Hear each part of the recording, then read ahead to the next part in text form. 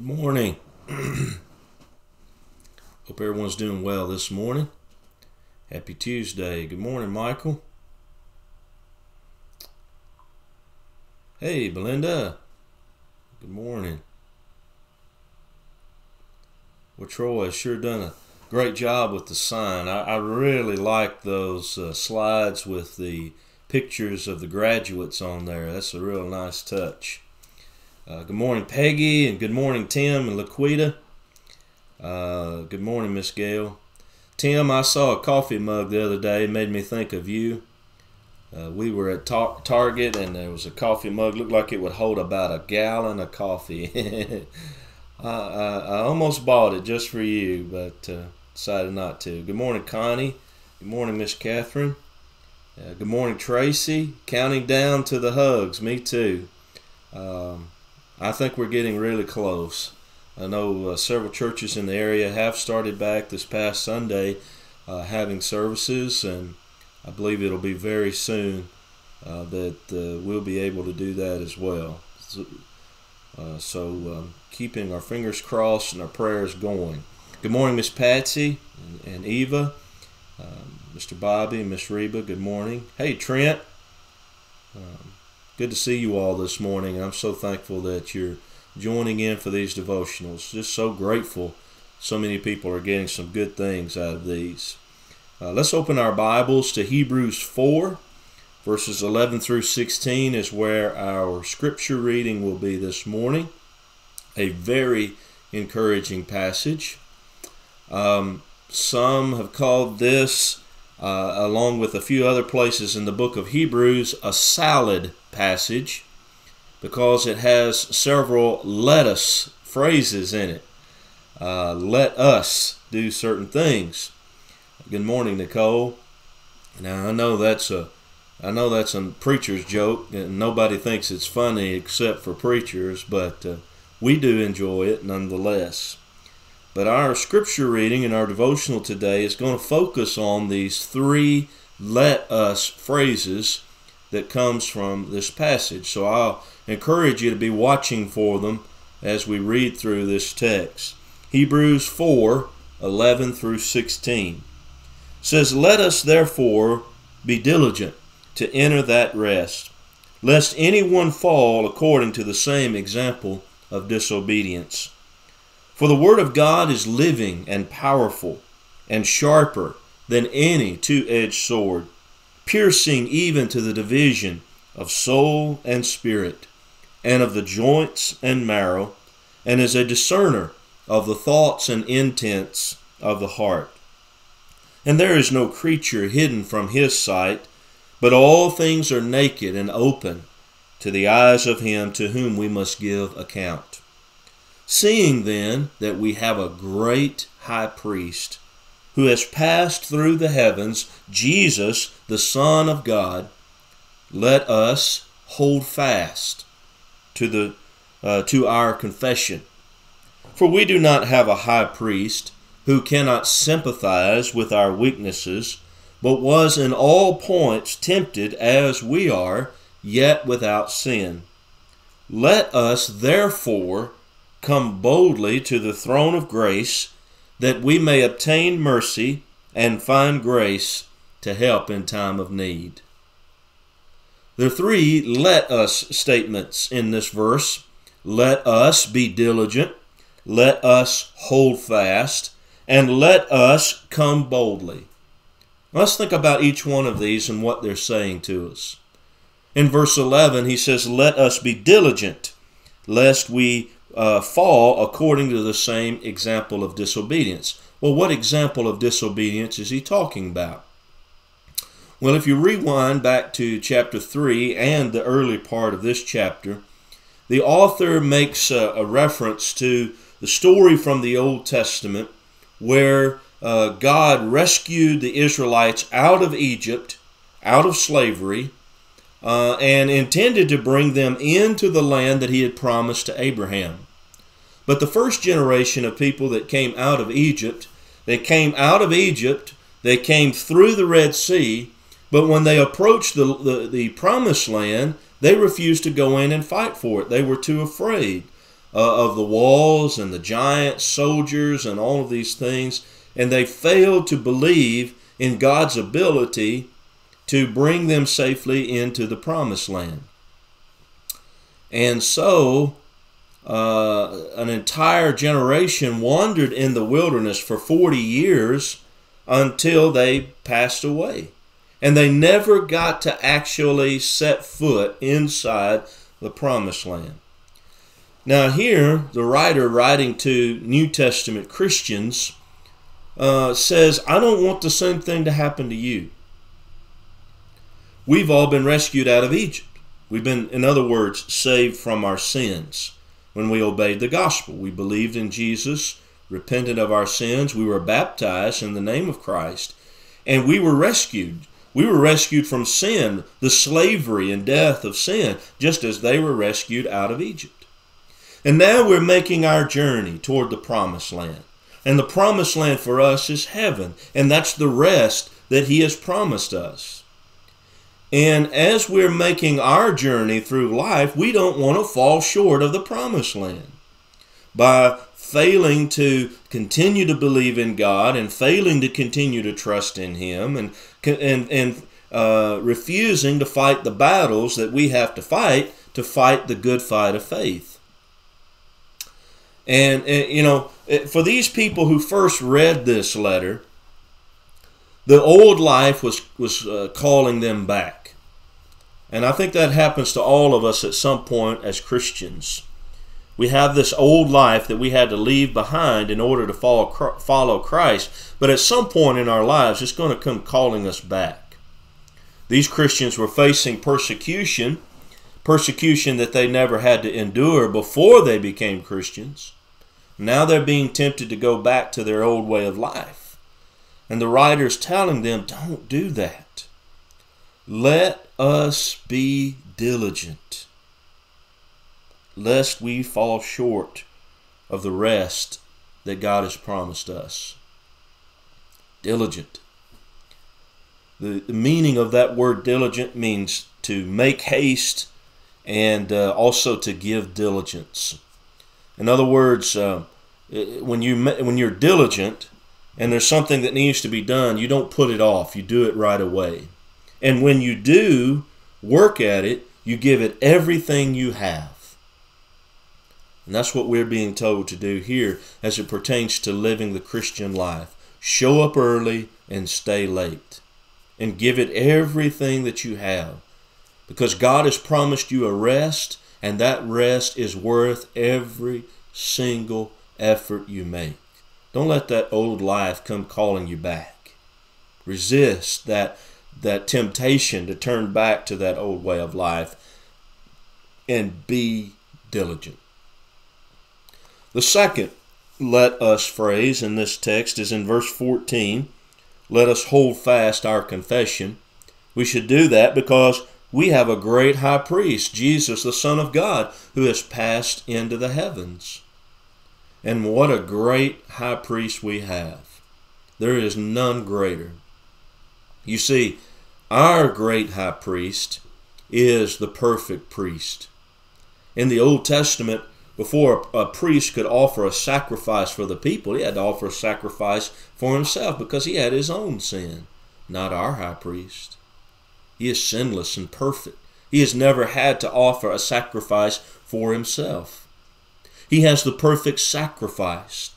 Under the Old Testament, all they could really offer was the blood of animals. But an animal is not really an adequate substitute for a man. The sacrifice that Jesus has made is himself. A man for a man, a perfect man for imperfect men. He has the perfect sacrifice. He has passed into the most holy place. In the Old Testament, the temple had this special room called the most holy place, where the Ark of the Covenant was kept. And it represented the place of God's presence. But the priests were not allowed in there. The high priest would go in there once a year on the Day of Atonement, and that's it. They weren't welcome there. Even the high priest wasn't welcome there on a regular basis. But our high priest has passed not into a little room in the temple in Jerusalem. Our high priest, once he died on the cross and was risen from the dead, he ascended back to heaven to sit at the right hand of God, the true most holy place. And as he has gone there, he can lead us there. Remember when he died on the cross, how the veil of the temple was torn in two from top to bottom, opening up the way to the most holy place? The veil that had kept people out up to that point was now torn away, so that now we all can have access to the presence of God. What a wonderful, wonderful privilege we have. And his sacrifice brings permanent forgiveness. See, under the Old Testament, you had to come back year after year because the blood of bulls and goats could not take away sin. But he made one sacrifice, and that one sacrifice brings permanent forgiveness, so that once our sins are forgiven, they are forgotten, never to be remembered again. He truly is the great high priest, the greatest high priest. And because of that, we hold fast to the confession that we made, that Jesus is Lord, the Son of God.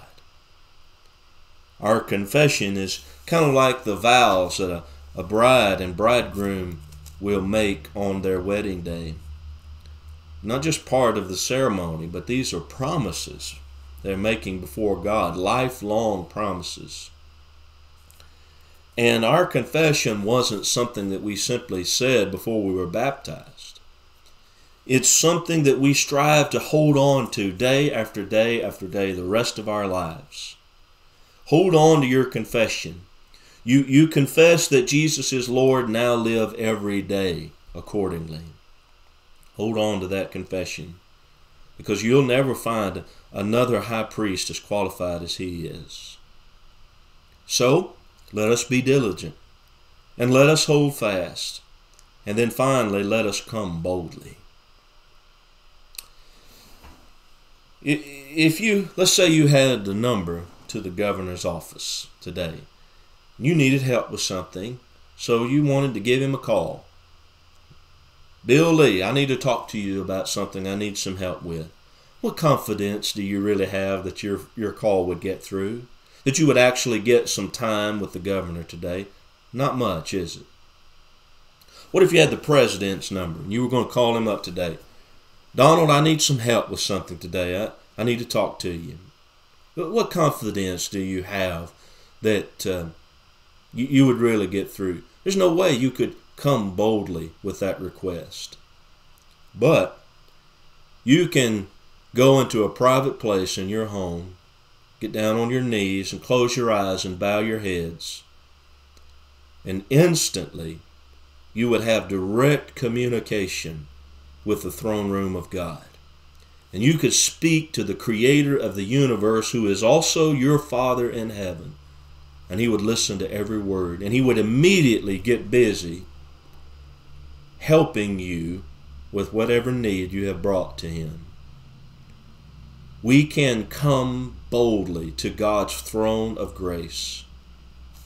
Because our high priest has walked where we walked, he can sympathize with our weaknesses because he's been tempted in all points just like we are. He never committed any sin, and because of that, he knows how to solve the problems that we don't know how to solve. He knows how to give us the help that we need because he knows what we need. He knows what it takes to be faithful to the Father. And because of that, we today can come boldly with confidence to the throne of grace. And there we will find mercy that will hold back what we really deserve. And we will find grace to give us the things that we could never deserve. And that combination of mercy and grace will provide the help that we need today in our time of need. How exciting to know that right now in heaven, God is making the preparations for what you need for this day. He's providing it. You don't even know what you need, but he does. And he's already at work.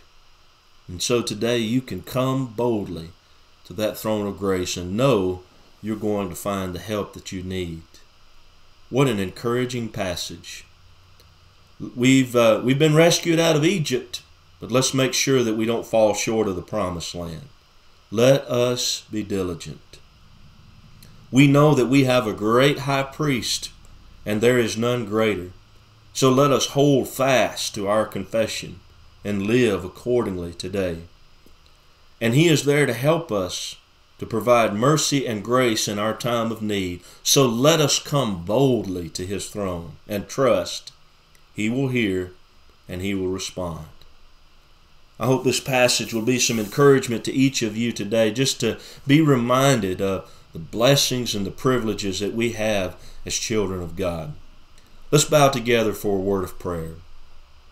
O Lord, our God, our Father in heaven, we come boldly before thy throne of grace today, with boldness not based on the good that we have done, because we know it is not enough. But we come boldly today based on your mercy and your grace.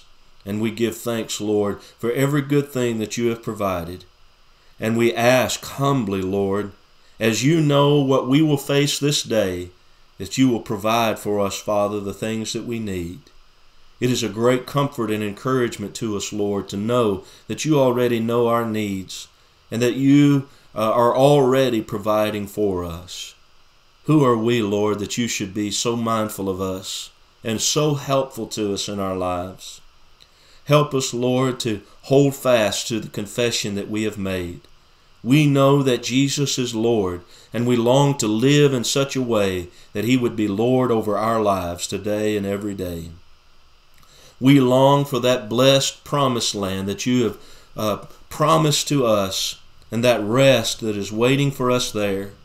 We long to see our loved ones who are already there, and we long, Father, to see you face to face and to see Jesus our Lord, to be in the presence of the Holy Spirit and all of the angels of heaven. And we don't want to fall short of that rest, Lord. So help us today to be diligent. Help us today to not put off the things that we need to do to be right with you and be close to your side. Help us, Father, to give everything that we have to being that faithful child that you would have us to be. I pray for each one who has joined in for this devotional today, Lord. I know that you know their needs. I know that you know the challenges that they're facing. And I pray, Lord, that you will provide for them and bless them in ways that only you can. We continue our prayers, Lord, for those who are sick and struggling. We continue to pray for Miss Faye Robinson and pray, Father, that you'll continue to bless her recovery. We pray today for Jerry Reddick and hope that the treatments that he is receiving will improve his health to where he can receive this stem cell transplant, Lord. And we pray that you'll continue to bless these treatments, that they will restore as much of a portion of health for him as possible. And just pray most of all for strength and encouragement to endure this time that they're going through.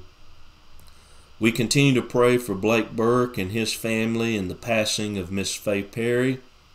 We continue to pray for Shelby Leatherwood, for Bev Estes, for Margaret Taylor, for Diane Cash, for Judy Blair and Nancy Stout, for Bobby and Nancy Macklin and Barbara Dees, for Betty Gailey, Montez Medlin, Margaret Medlin, and Buddy Hodge. We pray for all of those listed on our prayer list, Lord, and we know that you know their needs, and we trust that you will provide. We continue to pray for those who live alone and recognize, Father, what a struggle this period of quarantine is, both physically and emotionally.